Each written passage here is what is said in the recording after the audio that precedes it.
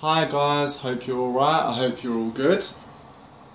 I wanted to do a video today basically to show you what it is that I got from Mercy, and I bought a lot of different stuff, and so obviously I'm not going to show everything. I'm only going to show one thing here, and this is my new Stang that I've got. I'll explain, fully in a bit some of the symbols and some of the symbology that's on it. But I'm not particularly into, let's see if I can sit down, yeah. I'm not particularly into people buying ones and buying stuffs and buying Stangs. I've always said if you can, try to make it yourself, and I think that adds a lot of power into it.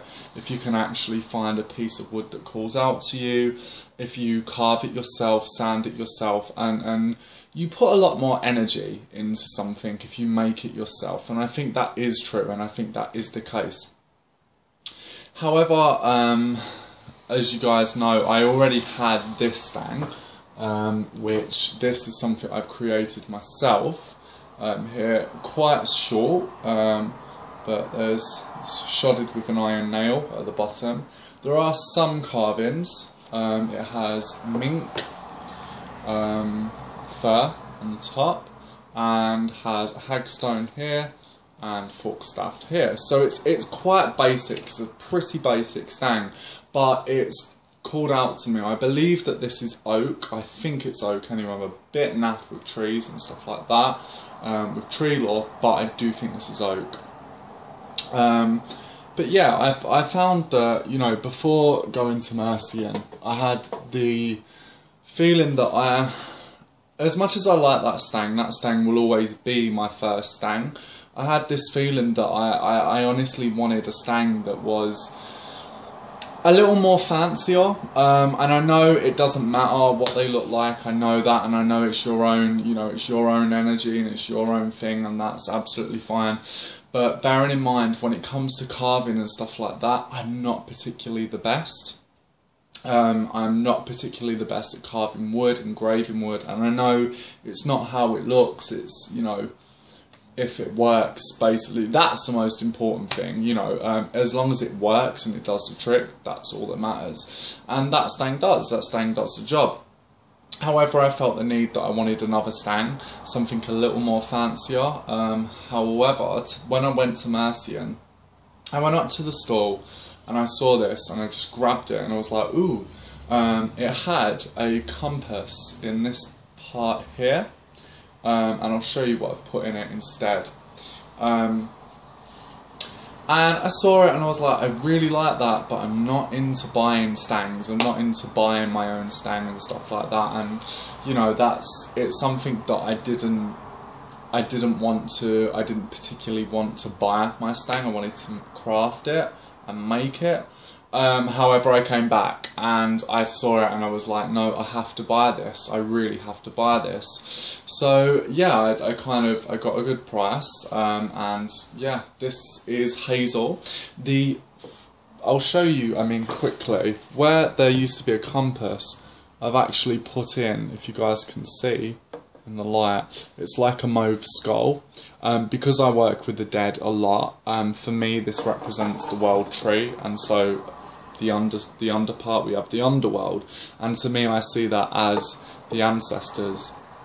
I've put an inverted triangle as well there to represent the lower world, the underworld, and this twist here. I'll explain what the twist is. In here, it's pyrography. I've done this, so I bought the Stang as it was, but added on my own stuff with the pyrography. Pyrography. I have added a witch's foot in here, an upright triangle to represent the heavens, the upper world, and I've painted, I don't know if you're able to see, but the spiral pattern within this Stang, I painted it with red ochre, and a various mix of other things as well. I've got in here as well the six-pointed star. I think maybe because of my Jewish ancestry I connect really well to it, I don't know, but I love using the hexagram the six-pointed star within witchcraft. It's just a symbol that really resonates with me. It's probably my Jewish ancestry. My Jewish ancestors coming through.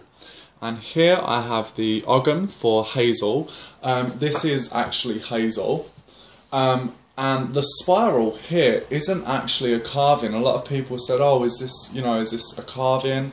And it's not. How this happens is it's normally vines that go around the branch of the tree and they strangle the tree. And so the tree grows to the way of the vines. So yeah, it's basically strangled, and through that it's twisted, and we have this serpentine effect, which is perfect for me because I work a lot with the Sarf Roof, which is the serpent energy of the land. So I'll just show you guys it again.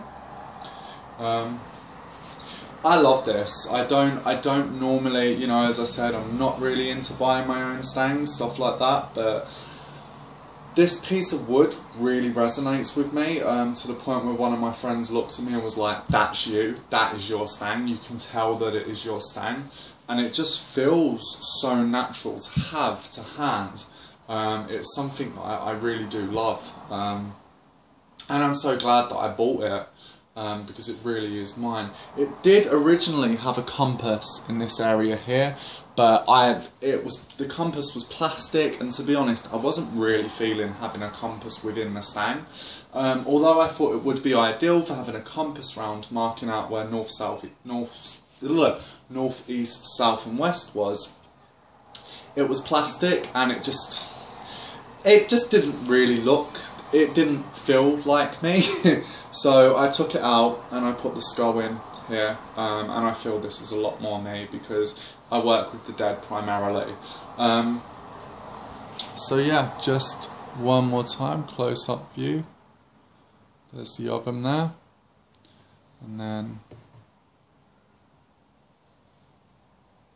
but yeah, that is my stang.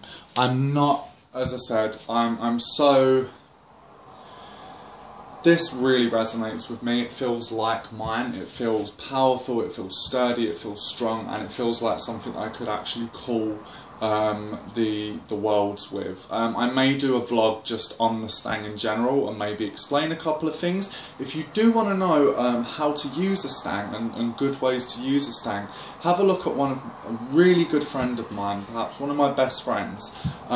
His vlog is called Tradwitch, and he has how to use a stang, and in it he talks about moon raking, the sending of the familiar spirit, loads of different stuff. So have a look at his videos, because his videos in general are awesome.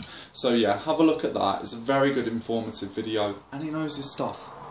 So yeah, this is my stang. So I have two now, so I'm gonna have this as this will always be my first stang.